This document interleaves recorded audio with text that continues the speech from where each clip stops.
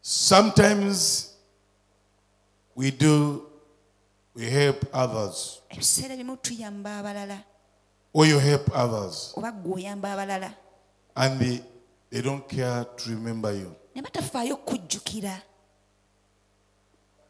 Sometimes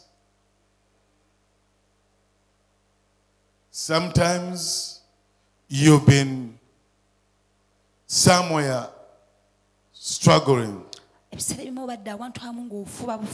Yet the people you helped, they're not even communicating to you. You find your heart being broken. You've been in so many relationships, but you end up things are just negative about your life. You don't see what we call marrying your heart. Let's go to Exodus chapter 9. We want to read from verse 14 to 15. The Bible says there was a little city with few men in it.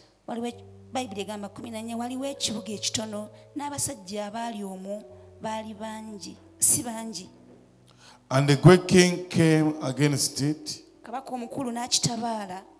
besieged it, and built a great snare around it. Now there was found in it a poor wise man, and he by his wisdom delivered the city. Yet no one remembered that same poor man.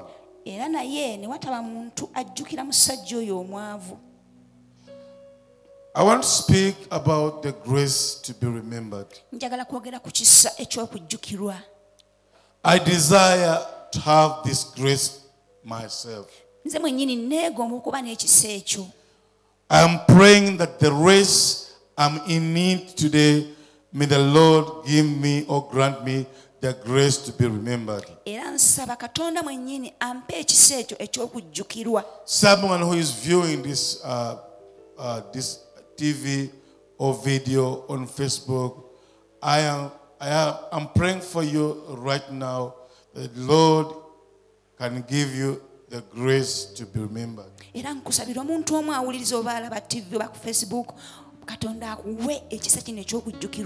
can turn to the world and ask God to give you the grace to be remembered. Can you think about the people who has come into your life? The people who helped to get out of prison. The people you got garments upon. The people you dressed up. The people you gave shelter.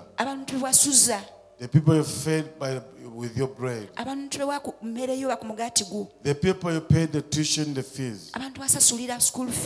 Where are they today? Are they still running into your life? Or they ran out of your life? The Bible says there was a little city with few men in it.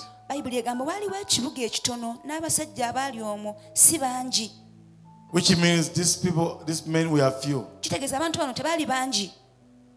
They could not fight their enemy. They were not strong.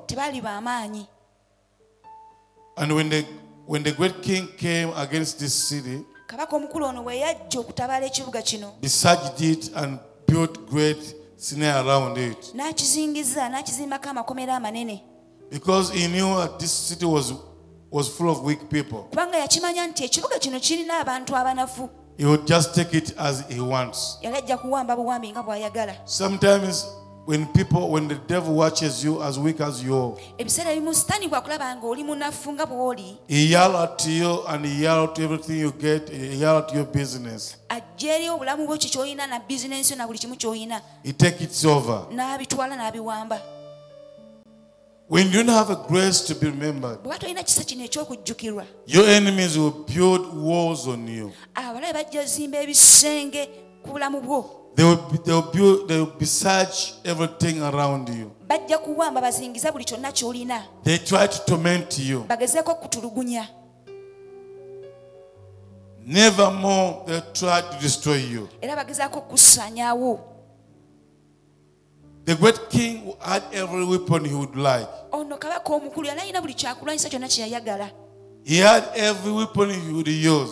Yali alina ebyokulwanyisa byonna byalina okukozesa. Because he wanted to take the city from these people. Kubanga yayagala okutwala n'okuwamba ekibuga kino okuva ku bantu bali abatono. But what's so important, in this city there was a poor man. Naye ekyali ekikulu ennyo mu kibuga kino mwalimu omusajja omwavu. But very, very wise. Naye nga mugezigezi. Very poor and wise. Mwavu nnyo naye ate nga mugezigezi. This man was in the city. Omusajja ono yali mu kibuga. And he was able to fight the great king. Era n'asobola okulwanyisa kabaka oli omukulu. He made the king be pushed out of the city. Kabaka ono n'amusindikiza okuva mu kibuga. But one thing, this man had no grace to be remembered. Naye ekintu kimu omusajja ono teyalina kisa kyakujjukirwa. After fighting this battle and finishing the battle, ng'amaze okulwana olutalo n'olukulu era nga luwangudde, with the wisdom and the strength of him, n'amagezi n'amaanyi ge, the Bible says bayibuli egamba nobody remembered him. teri n'omu yamujjukira. You need the grace Weetaaga ekisa of remembered, eky'okujjukirwa, the grace to be remembered. ekisa eky'okujjukirwa. You may have the wisdom, Oyinza okuba ng'olina amagezi, you may be so anointed, oyinza okuba olina amafuta mangi, you can help as much as you can help, osobola okuyamba nga bw'osobola okuyamba, but without this grace, naye nga tolina kisa kino, you'll be a common person. ojja kuba muntu wa bulijjo. Your effort will never be useful to you. Amaanyi go tegasobola kukugasa, Because kubanga every input you put in, buli maanyi gonna gossaamu it will be negative to you. gajja kuba mabi gy'oli. Because no one will ever speak about you. Kubanga teri n'omu ayinza kukwogerako. Rather than they will just look at you like that. Bajja kukutunuulira butunuulizi bakole bulabi. That's why I'm praying right now. Ensonga lwaki nsaba kati, And I pray for era myself. nange neesabira. May the Lord give me the grace Leka Katonda ampe ekisa to be remembered. eky'okujjukirwa. There are people you helped to get out of the jail. Waliwo abantu bangi wayamba okuva mu makomera. The people you helped to carry their stuff. Abantu bayamba okwetikka ebyabwe. The people you took to hospital. Abantu batwala mu malwaliro. All this, Ebyo byonna they don't remember you. tebasobola bijjukira dde okujjukira. When you have this grace to be remembered, Bw'oba olina kino ekisa eky'okujjukirwa, the greater is to come. ebikulu n'ebinene bijja kujja. The superior is to come. Okusukkuluma kujja kujja. You'll be so powerful. Ojja kuba w'amaanyi nnyo. Even when you grow older, Ne bw'okula n'okaddiwa, your strength will be more strengthened. amaanyi go gajja kweyongerayongera. Because Kubanga you have olina the people abantu who have the story about you. abakunyumyako, abakwogerako. But without this grace to be remembered, Naye nga tolina kino ekisa kyakujjukirwa, every capacity you take, kyonna kyonna ky'okola it will be nothing. kijja kuba temuli. Buli kyokola kyonna Whatever you do, okikolera bwereere. you do it for nothing. Amaanyi go gonna g'okozesa All your effort and capacity to use, gwantunuulira the olwaleero viewers today, oteekamu nnyo you put so much, n'ova mu kintu nga tolina, you leave something without anything. nga ne bossi wo takulabawo. Even your boss cannot recognize and appreciate you. 2022 2022, kusabidde Katonda kuyiseewo. I pray for God to make you go through.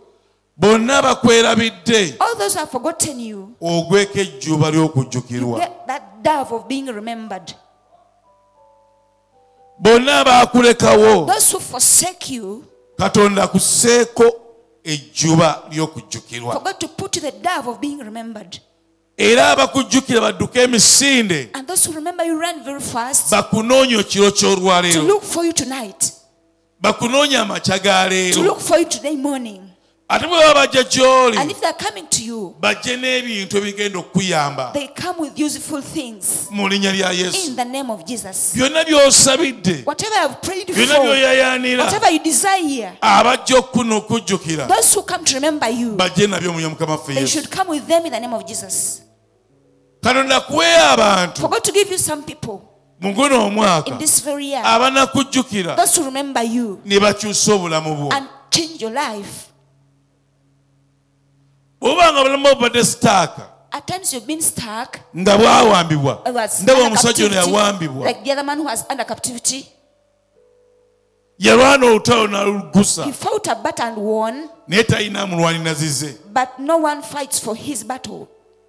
eziwe zimulumba When his battles attack him, zimukuba they hit him ne zimussa wansi and pull him down. teri amuyamba None helps him.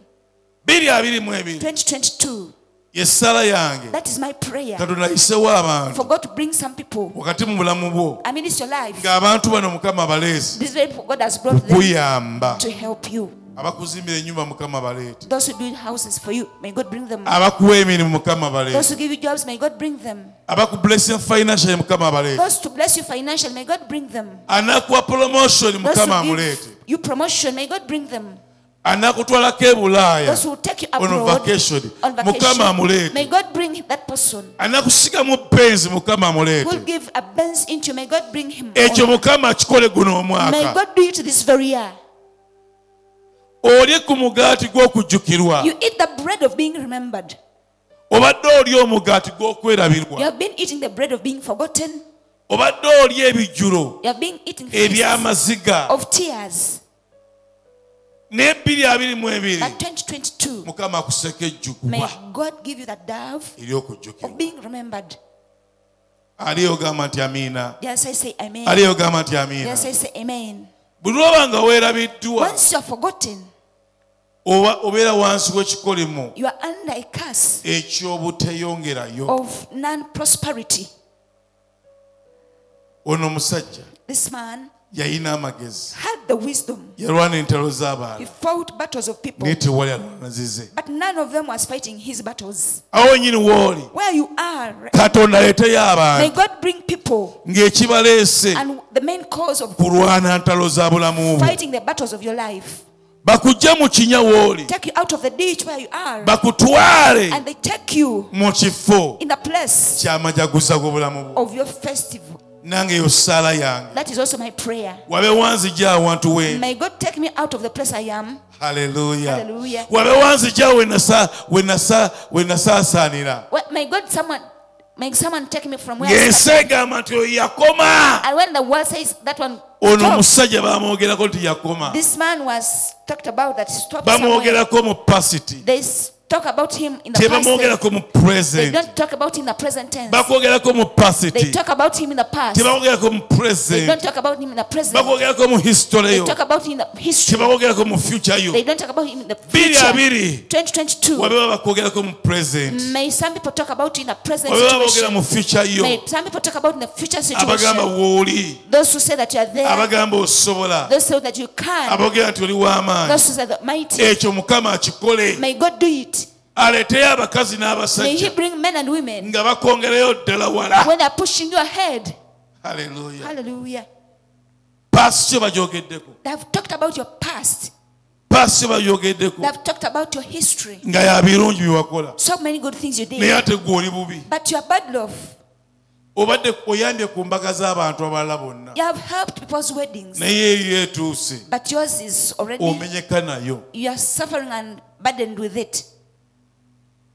wayamba abantu bonna abalala You helped all other people. naye gwe oweerera abantu eri mwakuyamba But you help people and no one helps you. mukama akufuula eshuta May God make you a shooter. ekire The cloud eky'okujjukirwa of being remembered. wonna Wherever w'oyimiridde you are standing, oba oli mu mmotoka yo whether in your car, oba oli ku desike yo whether in your desk, awo w'okaabira where you cry from, mukama akujjukira may God remember you. akuseka amafuta Put you the anointing g'okujjukirwa of being remembered. obadde mu kifo You have been in a place ky'okwerabirwa of being forgotten. obadde mu bulamu You have been the life. ng'enswera zaakubikka All the flies covered you up. embuyaga yakufuuwa The wind blew you n'ekuteeka eyo and pushed you somewhere. teri akulowooza No one thinks about you. teri akufumiitiriza No one meditates about you. naye ng'ekiro ky'olwaleero But tonight, wabeewo abeebaka let some people sleep. saba essaala eno Make this prayer. bakuloote They dream about you. bakulowoozeeko They think about you. babulwe otulo They lack the sleep. kino kyogere mu ssaala yo Speak this in your prayer. babulwe emirembe They lack the peace. n'oyo yakulekawo And now, for oba yali you, ebbaawo whether your oba husband, egisiwo whether your ex, abulwe emirembe lacks peace. mukama amutaayize May God surround him okutuusa not until ng'akujjukidde when he remembers you. ekyo gyoli kikubireko yesu engalo Just ez'amaanyi clap for Jesus. bakujjukire May financially they remember you financially.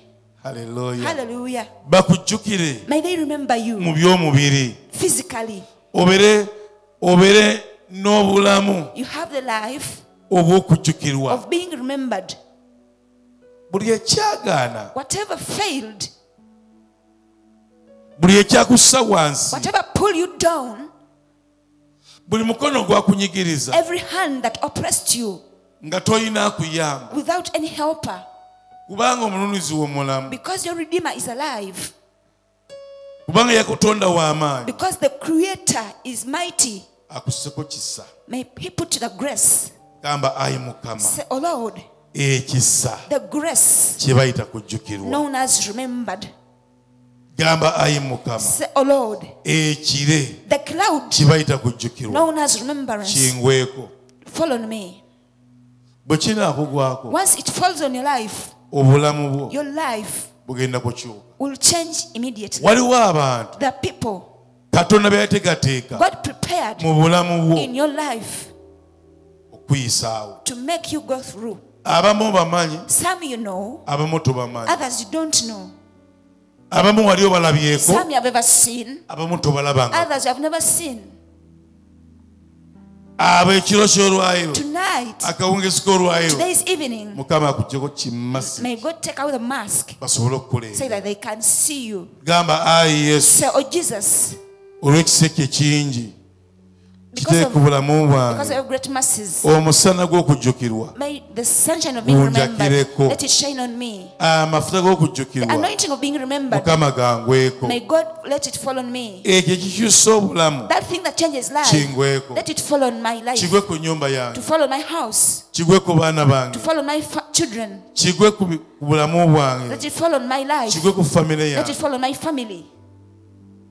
bw'onoomala okujjukirwa After being remembered, ekisa ky'okujjukirwa the grace of being remembered kijja ne promotion comes with promotions, kigaziya ensalosalo zo enlarges the territories, kikubbulula it uplifts you, kikubeezaawo it sustains you, kikuzimba it builds you, kikunyweza it establishes you, kijja n'omukisa it comes with a blessing, kikutumbiiza it makes you mount high, kireeta abantu it brings people, ng'abantu abo that people, bazze they kuserebuleetinga have come to celebrate your life, so si kugattako buyinike not to add affliction onto you, si gattako maziga not adding sorrow onto your si life, gattako nnaku not adding affliction and wabeewo pain. akujjukira ekiro Let someone ky'olwayo remember you tonight. nsazaamu buli kikolimo I kyonna cancel out all curses. nsazaamu emizimu gy'abo I abaafa cast out demons of the dead, spirits abadde bakwetooloola those who had surrounded your life. nsazaamu eddogo I cancel out any kind of witchcraft. nsazaamu ebirooto bikyamu I by'oloota cast out evil dreams you have. nsazaamu ennaku I cast out sorrow. nsazaamu I okulemererwa cast out failure. nsazaamu omwoyo w'ennaku I cast out the spirit of nsazaamu omwoyo I w'obwavu cast out the spirit of poverty. ono tebaamujjukira This man was not kuba remembered yali mwavu because he was very poor. buli obeerako ekisa ky'obutajjukirwa Once you have the grace of failure to Obeera remember, mwavu. you are ever poor. obeera mwavu You are ever poor. mwavu w'abantu Poor in people. mwavu wa bintu Poor in property. mwavu wa mikolo Poor in functions. ng'ewammwe teri mukolo gukolebwa muli baavu In your family, no function is being made. ng'emwavu wa mu celebrations No more celebrations in your family. You are nga poor. muli baavu ba mikolo You are so poor in celebrations. nga mugenda kujja abalala You attend other people's celebrations. naye ng'ogwammwe tegubaayo But yours is never held. ono omusajja yali mwavu This man was so poor, naye nga talina amagezi but he was very wise. 2022. Mukama kuseko favor May God give you the favor ey'okujjukirwa. of being remembered. Hallelujah. Hallelujah. Abantu nga baakulekawo Other people left you alone. Katonda akuggyewo. May God uplift you. Omusajja yali ava Yeriko This man was coming from Jericho, ng'ava kusinza Katonda. from worshiping the Lord. Bayibuli egamba n'agwa mu batemu. The Bible says he met the murderers. Paasa we yamulaba His pastor saw him, yali akutte olugendo lwe lumu had took the same journey ng'agobeddwa.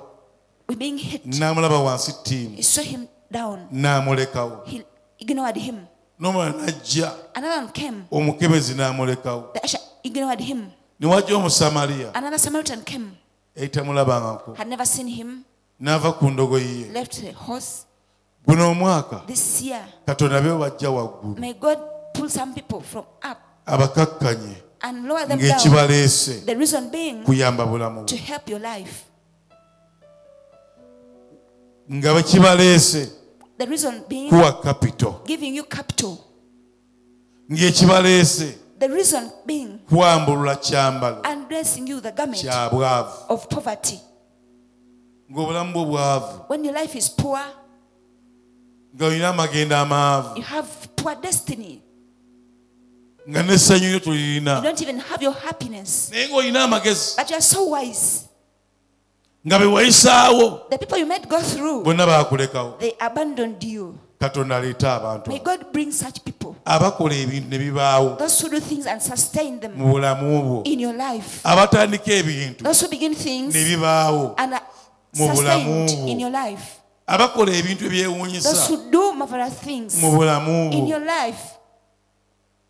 Gamba nti Mukama, Say, oh Lord, guno gwe mwaka this is the year. onzijukire. Remember me. Nzijukira, Remember me. nzijukira, Remember me. jjukira abaana bange, Remember my children, Lord. jjukira obuweereza bwange, Remember my ministry. jjukira omutima gwange, Remember my heart. nyamba. Help me. Mukama aleeta abantu, May God bring people. aleeta abantu May God bring people. abagenda okukola enjawulo mu bulamu bwo. Those are going to make a difference in your life. Waliwo abantu The people. abakoze enjawulo mu bulamu bwange. Those have done changes in my life. Waliwo abantu There are people nga basangudde amaziga when gaabwe. I've wiped away my tears. Abo Yesu abaleete. May Jesus bring them. Era abantu abo Such people. Katonda naleko bawandiika May God start writing the names ku mutima gwo on your heart n'emitima gyabwe. and even their hearts. Babulwa otulo, They lack sleep. babulwa They emirembe, lack the peace. bajje ne chansi z'obulamu bwo They come with chances of your life ez'okweyongerayo. of increasing. Bajje n'omukisa They come with a blessing ogunaakyusa obulamu that bwo. will change your life. Bajje n'ebiro byo. They come with your seasons. Haleluya. Hallelujah. Bajje n'ebiro They byo. come with your seasons. Buli yawamba ebiro byo Whoever n'abitwala. captured your seasons and took them away, Bano Mukama may baleeta God bring them bajje n'ebiro to byo. come with your seasons. Haleluya. Hallelujah. Tokitegedde ali They have eyo. not understood. Tokitegedde They have ali not eyo. understood. Waliwo abantu There are people. Yusufu Joseph, bwe baamusuula mu when kinnya we are thrown in the ne ditch bamuggyayo and ne pulled them out bamutunda and sold him, n'agenda ewa Potifaali. went into Potiphar's house. Potifaali Potiphar yajja n'ebiro bya Yusufu. came with the changes in Joseph's life. Yusufu n'aganja Joseph was favored, ate ne Potifaali n'agagawala and nnyo. even Potiphar became Yusufu rich. Joseph yatwala ebiro bye wa Potifaali. took his season to Potiphar's house. Kusabidde guno mwaka I pray for you this year. wabeerewo Yusufu mu nnyumba yo, There should be Joseph in your house. anyeenya ebintu, Shaking things, akutula who ebintu, breaks things, akutula who enjego, breaks chains, akutula who enjegere, breaks the chains, atwala ebizibu. takes our problems. Obulamu bwa Potifaali The life of Potiphar, Yusufu yabukyusa. Joseph changed them. Obulamu bwa Potifaali The life of Potiphar, bwakyuka. it changed. Bayibuli The egamba Bible says Potifaali n'akulaakulana nnyo. Potiphar Kulwa Yusufu. prospered because of Joseph. 2022 2022. Mukama yeeta omuntu oyo. May God bring such people. Tuva Kyengera Victory We are Church. coming from Changla Victory Church. Era okutandika lunaku lwa wiiki ejja Beginning with next week, pulogulaamu eno eyakawungeezi This evening program ejja kubeera nga ku ssaawa 12 n'ekitundu ku Sande. will be changed to Sunday. Gituninge, Tune in, girabe, sit, gigabire abantu. and share it with other people. Tobeera mukodo. Don't be selfish. Gigabireko abantu abalala. Share with other people. Gigabireko mikwano gyo. Share with your friends. Basabeko naffe. They pray together with Balina bye us. bayitamu. They're going through some Basabeko situation. naffe. They pray together with us. Nkusabire seasoni zo I prayed for your seasons ziyingire. to enter and come in. Seasoni zo Your ziyingire. seasons to be ushered in. Hallelujah. Hallelujah. Abantu b'ebiro byo The people of your seasons, Katonda abateeke mu mutima may gyabwe. God put them into your Mukama heart. bayite mu mutima May gwo. God bring them in your heart. Abayingize mu maka To go. enter them into your home. Oluganda ojjukirwe. The brother, sister, you'll be Waliwo remembered. bakujjukira ne millions za ssente. May someone remember you with millions of money. Waliwo bakuzimbira ennyumba. May someone build for a house. Mukama aleete abantu abakyusa obulamu. May God bring people to change your life. Gye bali They are there. ate bangi. And there are so many. Gye bali They are there. ate bangi. And there are many. Katonda abalina. God has them. Wabeewo Katonda gw'aleeta May God bring ng'azze someone kukuba amagayo. come with a wedding. Wabeewo akugulya emmotoka May someone buy for you a car guno omwaka. this very year. Wabeewo akutwala ku vacation. May someone take you on vacation. Akutwaleko e Orlando. Go to Orlando. Ekyo Mukama agenda kukikola. That and God is going to do it. Katusabe. Let's pray. Taata obadde mulungi guno omwaka oguwedde. Oh Lord Father, I've been so good this last year. Tusaba obe mulungi guno We omwaka. pray you be good this year Weewa too. abakazi n'abasajja b'okyusiza ebiro byabwe. That there have been men and women who change their seasons. Baali beerabirwa. They were forgotten already. Baali They baalekebwawo. were forsaken. Nga baliyo bakaaba. That they are crying. Naye nga balina amagezi. They have wisdom. Balina bye baalwanira entalo. They fought for some Balina things. bye baayisaawo. The people they made go Naye through. Mukama nga bakaaba olwaliro. God, they are crying Nga now. babonaabona They're olwaliro. suffering today Kubanga babaddeko ekyoyo. because that spirit Ky'obutajjukirwa. of not being remembered, Ky'okulemererwa. of being failure, Ky'okuswazibwa. of being ashamed. Naye nsaba Mukama. But I pray for God. Essaala yange My bagweko. prayer to follow them. Ekiro ky'okujjukirwa. The cloud of being remembered. Kibataayize. To surround them. Kibanyweze. Establish them. Kibatwale wala. To take them very far. Mu linnya lya In Yesu. the name of Jesus. Bagabane ku mukisa They share the blessing gw'okujjukirwa. of being remembered. Bagabane ku mukisa They share the blessing gw'okujjukirwa. of being remembered. Bayingireko mu biro They enter into seasons by'okujjukirwa. of being remembered. babale ku They ssente count money of ez'okujjukirwa. being remembered. basuleko mu mayumba They sleep in houses of ag'okujjukirwa. being remembered. bavuge ku They mmotoka drive cars ng'eriko ekigambo with a word najjukirwa. I was remembered. bafumbire ku mbaga They make weddings ng'eriko with ekigambo the word I najjukirwa. was remembered. mu linnya lya In Yesu the name of Jesus. tukwebaza We Mukama, thank you, Lord. tukwebaza We Yesu thank you, Jesus. kubanga obadde mulungi. Because you have been so good. Amiina. Amen. Tubagala nnyo. We love you so Mukama much. atuweere omukisa. May God bless you.